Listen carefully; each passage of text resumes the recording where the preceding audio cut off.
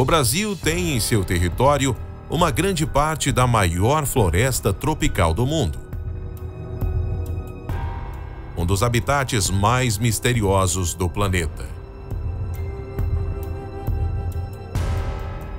Aqui se escondem diversas criaturas nas profundezas das densas florestas e lá no fundo dos mais profundos rios.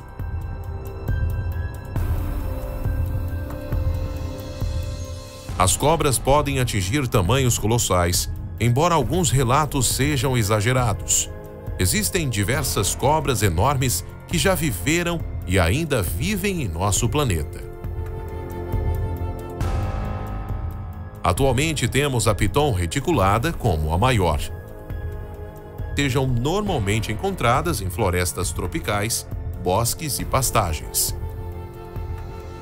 A piton reticulada mais longa já registrada foi encontrada em 1912 e medida em impressionantes 10 metros.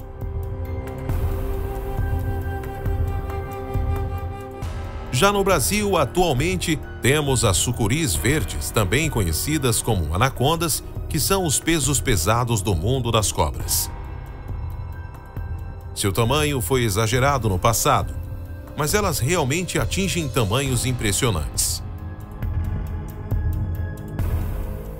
A sucuri mais pesada já registrada foi de 227 quilos.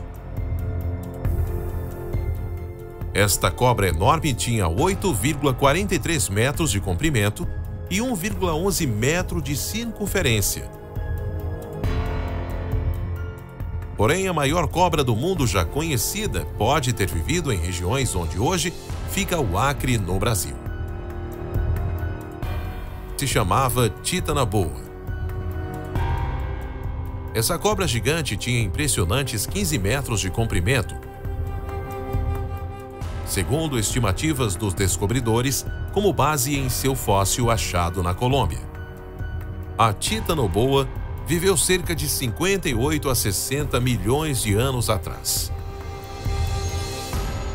Bem lá atrás, onde a humanidade ainda nem existia. Mas se ela tivesse viva até hoje, estaria escondida nas profundezas do norte do Brasil.